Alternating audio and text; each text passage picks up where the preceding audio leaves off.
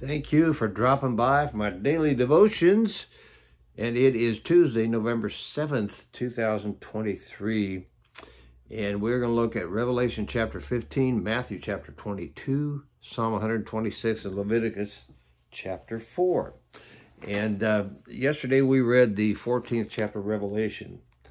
And part of what it talks about is the harvest. Okay, verses 14 through 16. I looked, and there before me was a white cloud, and seated on the cloud was one like the Son of Man, with a crown of gold on his head and a sharp sickle in his hand. Then another angel came out of the temple and called in a loud voice to him who was sitting on the cloud, "Take your sickle and reap, because the time to reap has come, for the harvest of the earth is ripe." So he who was seated on the cloud swung his sickle over the earth, and the earth was harvested. It's going to be a harvest at the end of time, and he's going to come and harvest his crop, which is people who have surrendered their life to Jesus, and he's going to reap the harvest, and we're going to all go to be with him. It's a harvest, and we want to see as many people as we can come to Christ so they can be a part of the positive end of the harvest. There's another part of the harvest, too, that's pretty clear, too, in the Bible, and it is those who are not Christ will be separated and bundled up and cast into the fire. So we want to get as many people in for the positive side of the harvest so they can be harvested for the kingdom of God, as many people as we can. Let's take a minute and pray. Father, there's so much to pray about, so much upheaval and death and dying and difficulty and war in the world, and we pray that you would be the solution, Father. There's craziness in our country in America, and I pray that you would be the solution, that you'd raise up your people to run the show. So we trust you with it all. We pray that you'd speak to us today. Bring peace to the earth, Father. Bring peace to the earth. And I pray that you would speak to us today and bring peace to our hearts. Change our hearts by the truth we find in your word and make us fresh and new because we heard from you. We pray in Jesus' name. Amen. 15th chapter of the book of Revelation.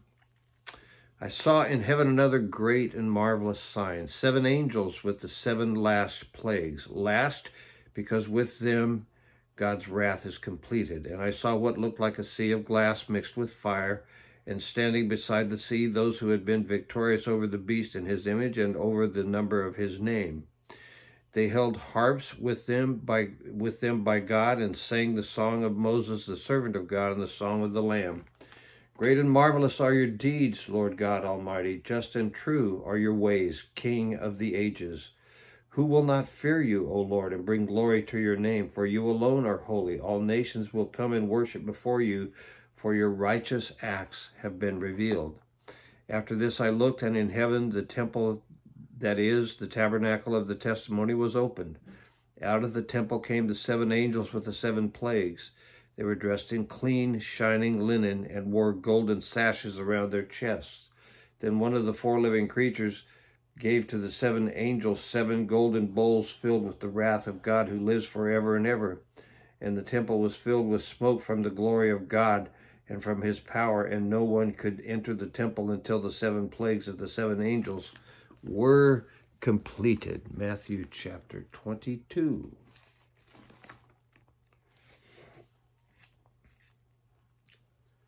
All I have to do is land in the right place here real quick. Matthew chapter 22. Jesus spoke to them again in parables, saying, "The kingdom of heaven is like a king who prepared a wedding banquet for his son. He sent his servants to those who had been invited to the banquet to tell them to come, but they refused to come. Then he sent some more servants and said, 'Tell those who have been invited that I have prepared my dinner. My oxen and fattened cattle have been butchered, and everything is ready. Come for the wedding banquet.' But they paid no attention and went off, one to his field and another to his business. The rest seized his servants, mistreated them, and killed them.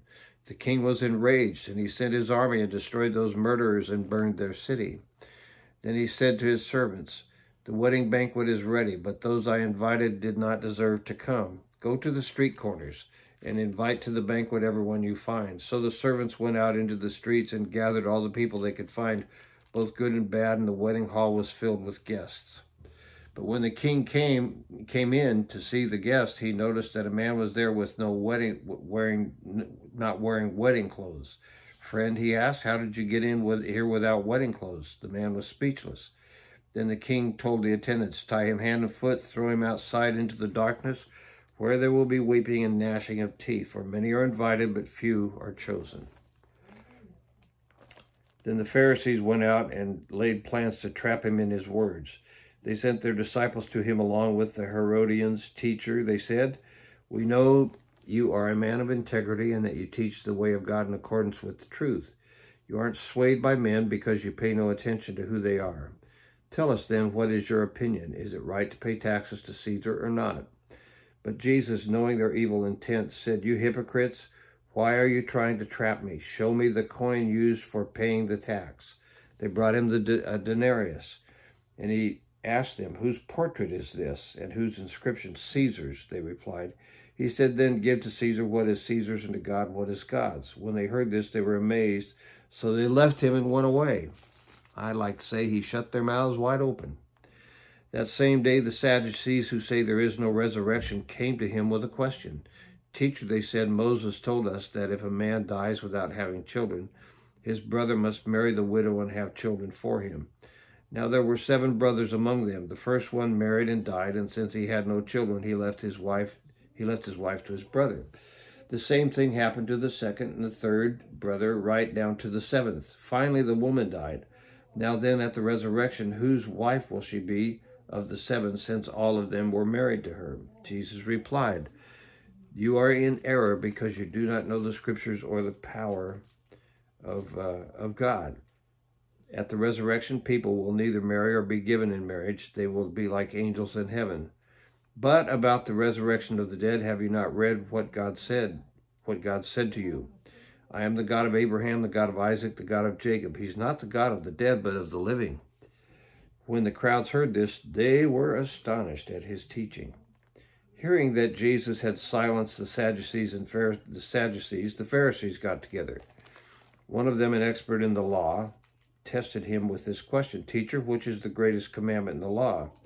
Jesus replied, love the Lord your God with all your heart, with all your soul, with all your mind. This is the first and greatest commandment.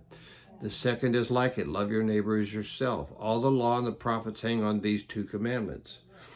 While the Pharisees were gathering together, Jesus asked them, what do you think about the Christ? Whose son is he? The son of David, they replied. He said to them, how is it then that David, speaking by the Holy Spirit, calls him Lord? For he says, the Lord said to my Lord, sit at my right hand until I put your enemies under your feet. If David calls him Lord, how can he be his son? No one could say a word in reply. And from that day on, no one dared to ask him any more questions. Again, he shut their mouths wide open. Psalm 126.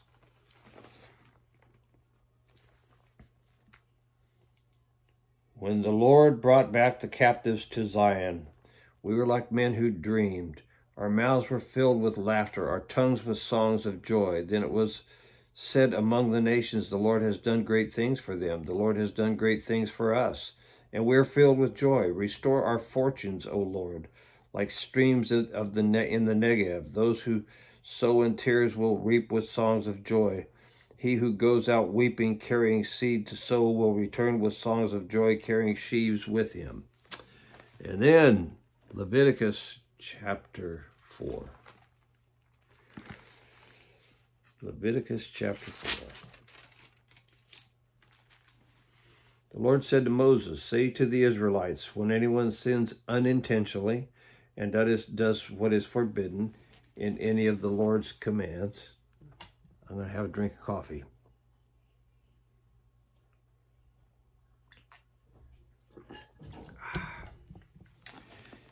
If the anointed priest sins, bringing guilt on the people, he must bring to the Lord a young bull without defect as a sin offering for the sin he has committed. He is to present the bull at the entrance to the tent of meeting before the Lord. He is to lay his hands on the head and slaughter it before the Lord. Then the anointed priest shall take some of the bull's blood and carry it to the tent of meeting. He is to dip his finger into the blood and sprinkle some of it 7 times before the Lord in front of the curtain of the sanctuary. The priest shall then put some of the blood on the horns of the altar of fragrant incense in it that is before the Lord in the tent of meeting. The rest of the bull's blood he shall pour out at the base of the altar of burnt offering at the entrance to the tent of meeting. He shall remove all the fat from the bull of the sin offering, the fat that covers the inner parts and is connected to them, both kidneys with the fat on them near the loins, and the covering of the liver, which he will remove with the kidneys, just as the fat is removed from the ox sacrificed as a fellowship offering. Then the priest shall burn them on the altar of burnt offering. But the hide of the bull and all its flesh, as well as the head and the legs and the inner parts and offal, that is, all the rest of the bull, he must take outside the camp and place in a place ceremonially clean, where the ashes are thrown, and burn it in a wood fire on the ash heap. If the whole Israelite community sins unintentionally and does what is forbidden in any of the Lord's commands, even though the community is unaware of the matter, they are guilty. When they become aware of the sin they committed, the assembly must bring a young bull as a sin offering and present it before the tent of meeting. The elders of the community are to lay their hands on the bull's head before the Lord, and the bull shall be slaughtered before the Lord. Then the anointed priest is to take some of the bull's blood into the tent of meeting. He shall dip his finger into the blood and sprinkle it before the Lord 7 times in front of the curtain.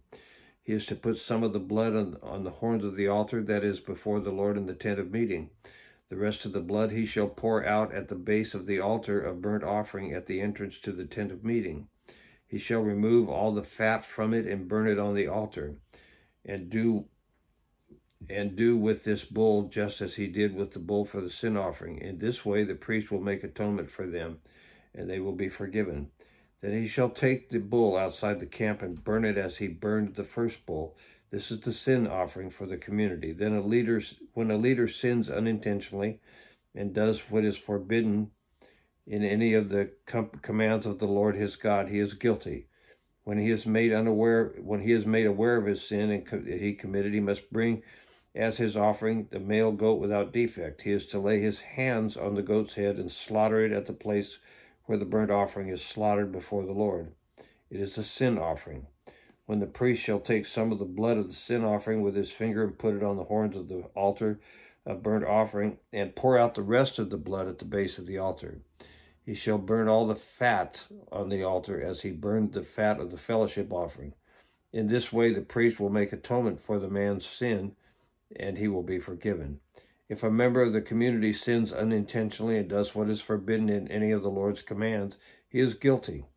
When he is made aware of the sin he committed, he must bring as his offering for the sin he committed a female goat without defect. He is to lay his hands on the head of the sin offering and slaughter it at the place of the burnt offering. Then the priest is to take some of the blood with his finger and put it on the horns of the altar of burnt offering and pour out the rest of the blood at the base of the altar. He shall remove all the fat, just as the fat was removed from the fellowship offering. And the priest shall burn it on the altar as an aroma pleasing to the Lord.